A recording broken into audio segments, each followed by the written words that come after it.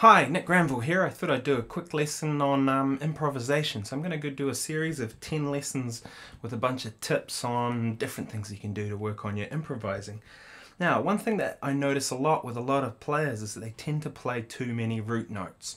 It's understandable when you practice your scales and your different things, you're going to start from the root notes. So that's why we tend to finish and start on root notes and do all of that sort of stuff. Now, there's nothing wrong with that. Nothing wrong with playing root notes, but after a while it gets pretty boring. So what you need to do is to work on ways of getting around playing too many root notes. And one great thing you can do is work on a particular exercise that I do with my students. And what you can do is try playing something like a blues, but making a rule of playing no root notes.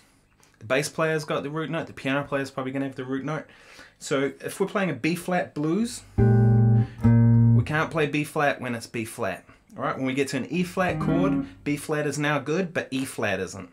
When we get to C minor, we now can't play C, but B-flat and E-flat are good, so on and so on. So I'll give an example of that. This is a B-flat blues.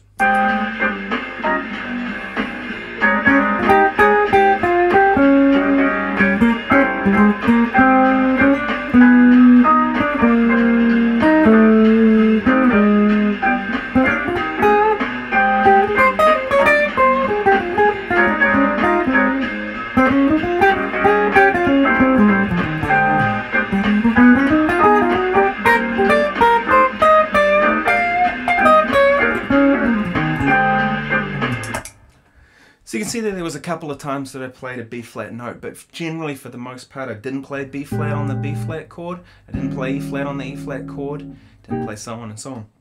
That's a good way of working on your improvising, and it's actually quite difficult to do because we tend to want to anchor things with those root notes, but they're the least interesting note, as I said.